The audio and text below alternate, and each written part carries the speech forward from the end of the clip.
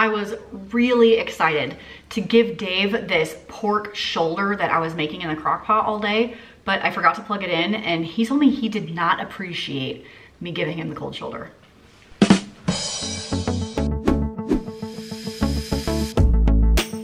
Welcome to another crock pot / slow cooker video. This one is gonna be all about summer crock pot sandwiches. The kids are coming home from school really soon. They're gonna wanna eat all the things. At least that's what my kids do. They're here and they just like, Mommy, I'm bored, I want a snack. Mom, I don't know what to do, I want a snack. We're gonna watch a movie, please can I have a snack? These are some items you can put into your slow cooker, cook them for a couple of hours and serve a delicious lunch. You can serve them as a dinner. You could do a picnic in your backyard, maybe. We'll see how that goes. Because some of these are good for a crowd. So if you have a bigger family or if you're gonna do a barbecue or something like that, I think these are great options. I think you're gonna like them. That's enough talking. Let's get slow cooking. We're gonna make some beef crock pot fajitas, and I will argue the point that fajitas are indeed a sandwich because you put them on a bread-like item as your vehicle to shove them into your face. For my sauce, I have 1 can of Rotel. I went with the original. If you're shy on the spice, you can go with the mild, or if you're spicy, you can get the habanero flavor. As much garlic as you prefer. I'm gonna do a big squeeze like that because I like garlic. And of course, fresh is better, but when you're in a time crunch, this just makes sense. A small bunch of chopped cilantro. It's about a 1/4 cup or so. Don't worry, we saved some to top it at the end. 2 sliced up jalapenos. I feel like jalapenos are roulette with food, like Russian roulette with food, because some of them are not that spicy. Other ones are like, holy mother, I'm going to die. And you never really know which one you're gonna get. 1 teaspoon of chili powder, which is about like that-ish. And 1 teaspoon of ground cumin, which is about like that. And a pinch of salt, so like this. I'm gonna stir this just a little bit before I put the meat on top. I did prep some bell peppers, but we're gonna add this after it cooks for a while. So set those to the side. And I have 2 pounds of this stir fry meat. You can also use flank steak. You could do this with chicken as well. I haven't had beef fajitas in a long time, so I thought they sounded pretty fun. Plus I have some tortillas to use up in my fridge. Stir it a little bit, just to kind of get the meat coated a hair. And I'm gonna sprinkle the meat with a touch more salt, and the lid is going to go on, and you cook on low for 7 to 8 hours or high for 4 to 5 hours. Yeah, just a little bit more salt on top. Low. See you in 8 hours.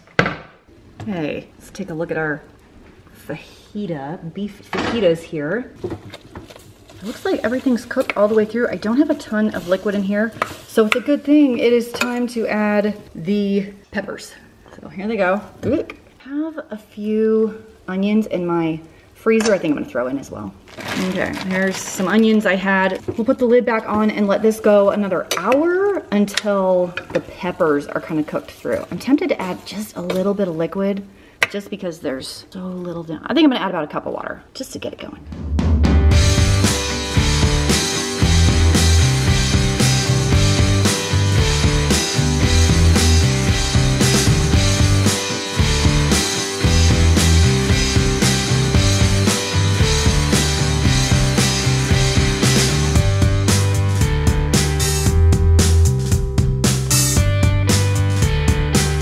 This is gonna be one of the easiest sandwiches you can make. It's great for a crowd. This one feeds 12 people, and we're gonna put in 3 pounds of your favorite ham slices. This is the one I have. You can, of course, go to the deli and get that one as well. Try and separate them a little bit like this. And this will only take a couple of hours. So if you wanna do maybe a summer lunch or something like that, this would be a great option for that.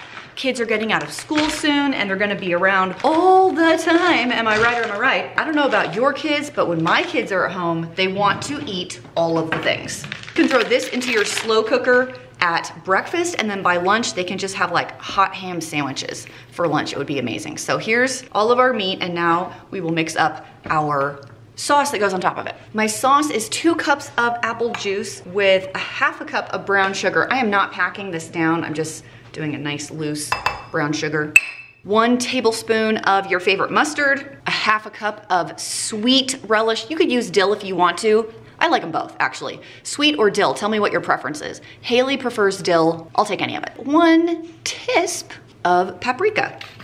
And like usual, I am not measuring that. That looks gross-ish. Make sure you throw it on the counter. I don't even know how that happened. It just like flung out of the thing. Get your sketchy whisk and mix that together. This goes all over our ham like this. We're gonna cook on low for 4 to 5 hours or high for 2 to 3 hours. And lunch is done. Thinking about the way that you know me. No one ever cared like you care for me. Oh, so hot. Okay, try not to steam up the camera. Here are the hot ham sandwiches. Just wanna kind of separate the meat pieces a little bit. When you build your sandwich, you get about 4 slices of ham per sandwich, and this can easily feed 12 people, like easily. And then you can put whatever you want on the side. You can do a crudité platter, you could do fruit, chips, doesn't really matter, whatever you want. So let me show you one of these. It's all different, you got every little string on me. The way you make me feel is crazy. How did you get so fly? You got me like, my. You got me like, my. Who doesn't love a delicious hot roast beef sandwich? Everyone in my house loves it. Into my 6-quart, I think it's a 6, or it could be a 5 to 6 quart slow cooker, whatever brand you like. I'm going to mix only 3 ingredients and then put my roast beast or beef on top. So here's what we have going on. 3 chopped celery ribs. I cut these pretty small because my kids don't like huge chunks of celery. If you were my mom, maybe you would leave these a little bit bigger. My mom really likes celery, like raw in salads. I don't really jive for that, but you know, she can do what she wants. 1 can of cream of mushroom soup. Do you wanna make bets on whether this is gonna come out when I flip it? Oh, not very well. All right, so I guess you can get a spoon to get the rest of this out. 1 envelope of onion soup mix. This is kind of a standard in my house for when I do a roast. It just has a ton of really delicious flavor. Okay, that goes in like this. This is not very liquidy, so I'm gonna add about a cup of water or so. There we go. Mostly because my beef doesn't have too much fat on it today. If you're using a larger chuck or rump roast, you probably don't need to add the water at all, but I'm gonna show you what I'm using. Instead of a roast, which is what you're supposed to be using with this, I have all of these beef ranch steaks, which are essentially sliced off of a chuck roast. I'm gonna use the equivalent of about 3 pounds of these packages and just kind of place them on top. And there, as you can see, is almost no fat on this at all. The fat's not going to melt off and make a lot of juice in here, which is why I added the water. If yours has a lot more fat in it, leave the water out. Like I said, I have beef pieces here, but ideally you would just have 1 3 to 4 pound rump roast or so, and that would be just fine. I just threw a piece on my camera. Oh my gosh. So I'm just getting all of these into this juice. We're gonna put the lid on and cook on, I like to cook mine on high, honestly, for about 8 hours, and then we'll shred all of this up.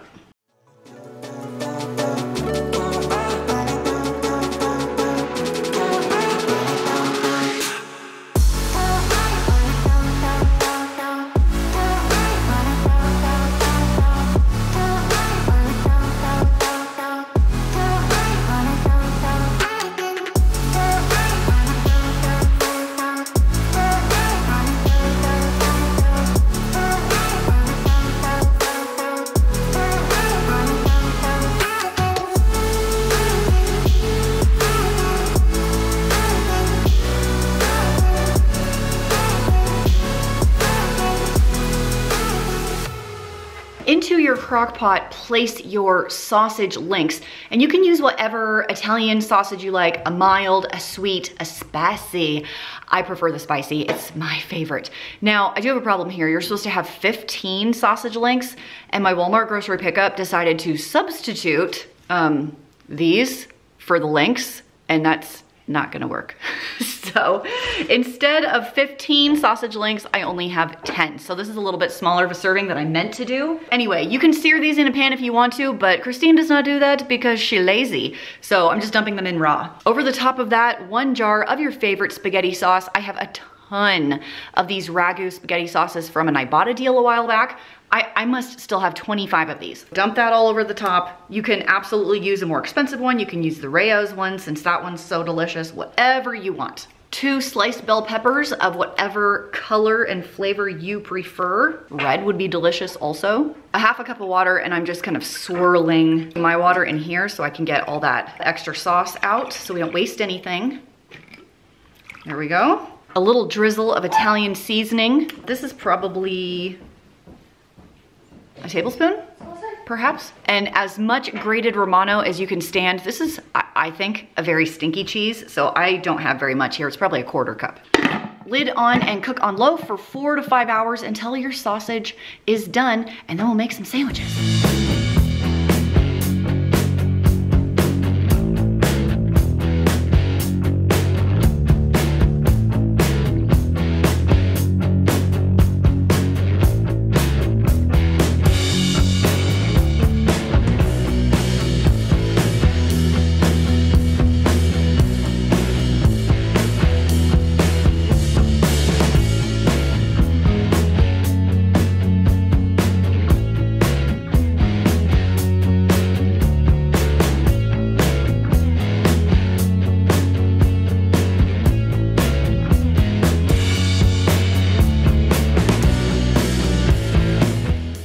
I feel like Joey from Friends. My favorite food is sandwiches.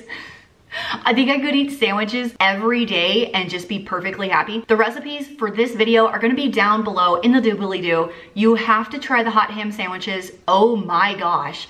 And Haley would not stop raving about the Italian sausage sandwiches, like would not stop. And then shredded beef sandwiches. There's nothing even really else to say, but yum, delicious. Please. I like sandwiches because it's easy, it's stress-free, and then you can put whatever side with it that you want. You could do chips, you could do fries, you could do fruit, you could do vegetables, it does not matter. Ooh, a pickle. You should definitely do a pickle on the side. I love pickles, all of them. Sweet, sour, spicy, dill, all of the pickles, I like them all. I'm so glad you decided to hang out with me today. Don't worry, I do have more slow cooker videos coming up. I'm having a really good time with this slow cooker series. If you want to see the previous videos that I have done about this topic, I will leave that whole playlist down below for you to check out whenever it's convenient for you. Thanks for hanging out. See you in the next one.